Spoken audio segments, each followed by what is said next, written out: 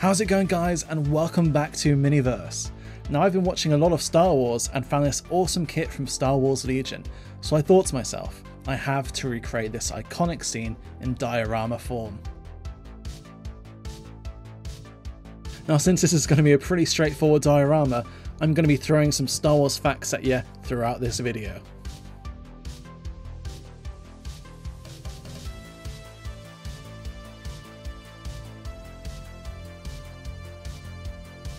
For the structure of the diorama, I carved out some pink XPS foam using a hot wire knife so that the plastic crash site could fit right onto the diorama. I also found that using hot glue is an amazing way to fill the little gaps around the plastic kit.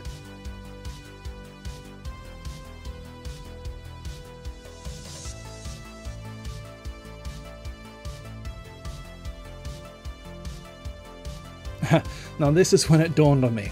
I'm making another desert Star Wars diorama, like I totally haven't done that before. So next time I think we might be visiting somewhere a little bit colder. So next I applied some sand paste all over the diorama to give it that cracked look that a sandy, dry desert has.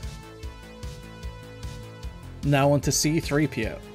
I painted him in elven gold and used a reductive technique for the shadows. Now, C3PO is a really cool model to paint, or rather, a really easy model to paint. So this was quite enjoyable to sit back, relax, and not strain my eyes too much. Fact number 1. In some of the early story meetings, one of the writers of George Lucas tells a story how it might not have ended all so well. The original Return of the Jedi saw a much darker and evil ending, where Luke Skywalker doesn't turn Darth Vader back to the light side, but rather joins him in an evil tirade. Now, I think this has been a rather interesting ending, maybe not the best ending, but I'd still have loved to see what Luke Skywalker would have looked like all dressed up in the dark robes and red lightsaber.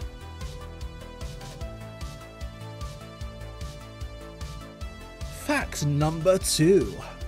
Did you know Anthony Daniels, who is C3PO, is the only actor to appear in all 9 Star Wars trilogy films?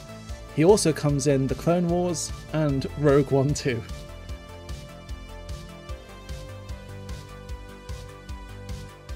With C3PO fully operational, it's time to paint the escape pod. To do this, I painted a couple of thin grey coats all over the diorama and then dry brushed lighter greys on top to add some diversity and battle damage.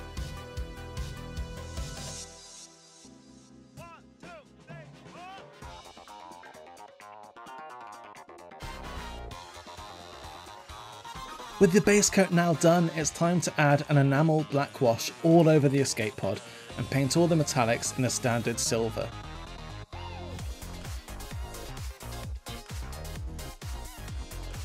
Fact number 3. Yoda was almost played by a monkey. According to the book The Making of Star Wars by J.W. Rensler, George Lucas originally planned for Yoda to be played by an adorable little monkey wearing a mask and carrying a cane. Not quite the Jedi Master I think we're all expecting. With most of the diorama now done, it was time to base coat the rest of it. Now, it's my first time using Tamiya paints, so that was quite an interesting experience by itself. I started with a dark yellow and built up 2 highlights all the way up to a beige khaki colour.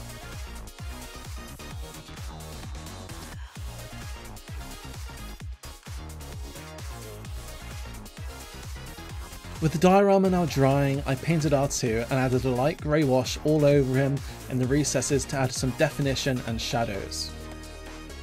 R2, unlike C3PO, had a lot of finicky detail, so with this one I had to pay close attention and make sure not to mess up any of those blue lines.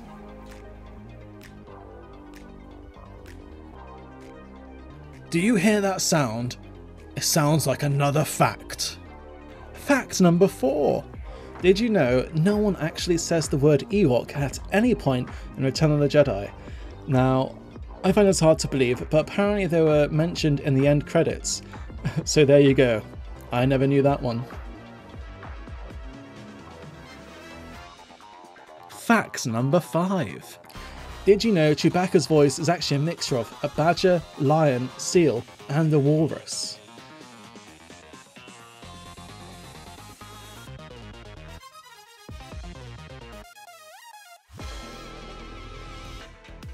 Now back to the diorama. I added a heavily thinned down Agrax Earthshade wash, basically anywhere where there was crevices or where shadows should be.